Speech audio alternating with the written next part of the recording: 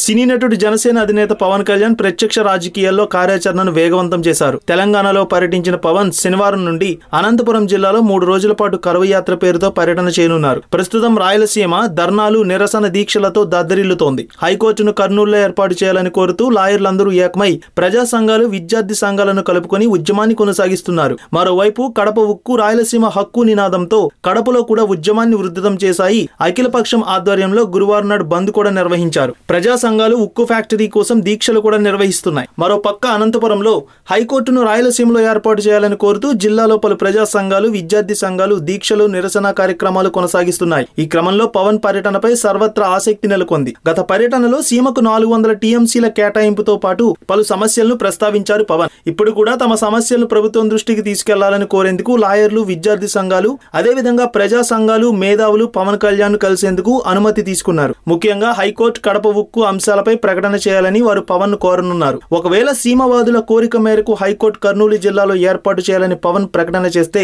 ప్రతిపక్ష నేత వైఎస్ జగన్మోహన్ రెడ్డి కూడా స్పందించాల్సి ఉంటుందని అంటున్నారు. అధికార ప్రతిపక్ష హోదాలో రాయలసీమ ప్రాంతానికి చెందిన నేతలు ఉన్నా తమకు న్యాయం జరగడం లేదని సీమ ప్రాంత ప్రజలు ఆవేదన వ్యక్తం చేస్తున్నారు. ఉక్కు పరిశ్రమతో పాటు కర్నూలులో హైకోర్టు కోసం పోరాడాలని సీమవాదులు డిమాండ్ చేస్తున్నారు. మరి హైకోర్టుపై పవన్ వెర్షన్ ఏంటి? హైకోర్టు విషయంలో జగన్ స్పందన ఎలా ఉంటుంది? తెలంగాణలో జై తెలంగాణ నినాదాన్ని ఇచ్చిన పవన్ సీమలో కూడా జై రాయలసీమ నినాదాన్ని అందుకుంటారా? సీమ వాదానికి పవన్ మద్దతు ఉంటుందా అనేది వేచి చూడాల్సిందే.